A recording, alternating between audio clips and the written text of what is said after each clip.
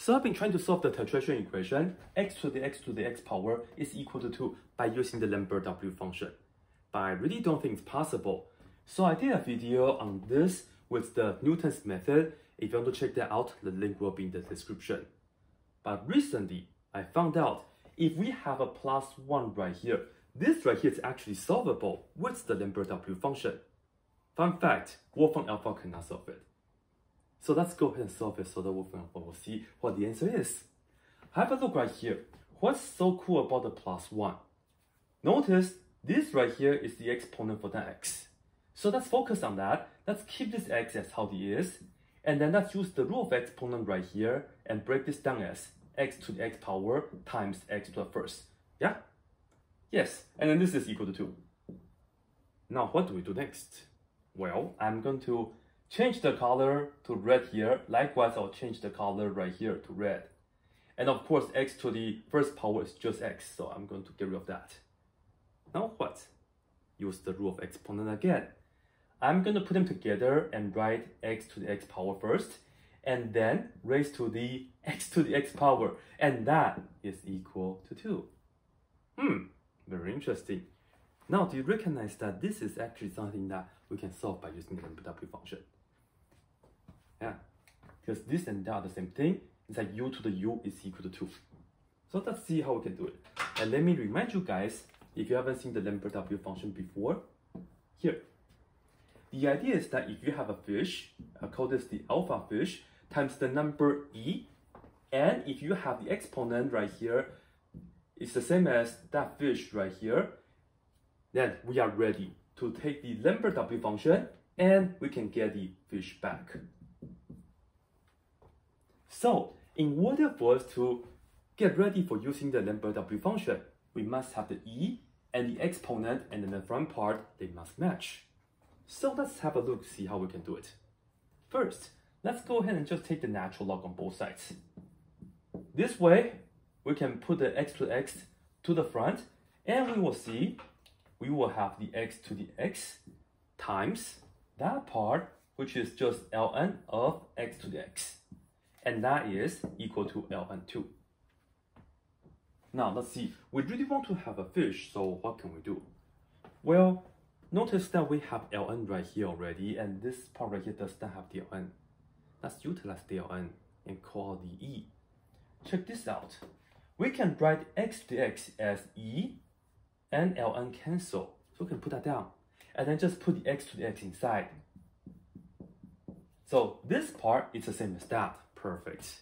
And then of course we still have ln of x to the x. So just write that down. You see, this fish and that fish are the same now. And we also have the number e. Of course, the right hand side, we still have that nice ln2. Now we're ready. 3 markers. Go ahead, take the Lambert W function. Take the Lambert W function. On the left hand side, we get what? Just that back. Just one of the ln of x to the x. And that is equal to the Lambert W function of ln2. Just like that. Hey, what can we do right here? Once again, we can put the x to the front. And then this right here will give us x in the front times ln x equals the Lambert W function of ln2. Similar, right? Let's just go ahead, look at this x right here, and let's write this as e to the ln x power, and let's maintain this ln x, and that is equal to the Lambert W function of ln2. Once again, we are ready to go. Take the Lambert W function here, and also take the Lambert W function here. On the left hand side, we just have ln x, and on the right hand side, we have the Lambert W function of the Lambert W function of ln2. Lastly, just do e to the power cancel out very nicely. X equals e to the Lambert W function of the Lambert W function of ln2. Just like that. And in fact, for this equation, we only have one real solution. And if you enter this on Wolfram alpha, it will give you that real answer. By the way, I want to show you guys what's extremely cool about this right here. You see, this is the input, right? Input, and then e to the whatever. The idea of the Lambert W function is the inverse of a fish e to the fish. Yeah? So in fact, this is another way that you can get the fish back. Ready? If you have the Lambert W function of the fish times e to the Lambert W function of the fish.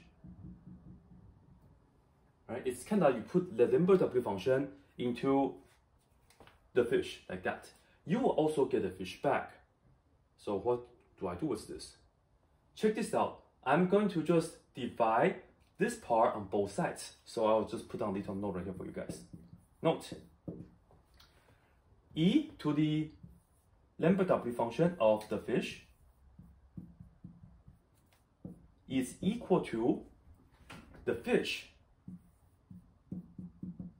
divided by the Lambert W function of the fish, like this. Oh, why you sad? No, be happy. Here we go. Why am I doing this? Not just because it's cool, but check this out, super cool. Look, we have e to the Lambert W function. This right here is the fish. Yeah? So if you want to write the answer in the super cool form, we can do the following. X equals, that blue part is the fish, that goes to the top first. So we have Lambert W function of Ln2. Yeah? Over, you see here on the bottom, we have one Lambert W function. So go ahead and put that down. And then we have the fish. And this fish, which is that. So it's the Lambert W function of the Lambert W function of Ln2, like this. I think this is like the coolest answer of an equation I've ever seen before. Yes,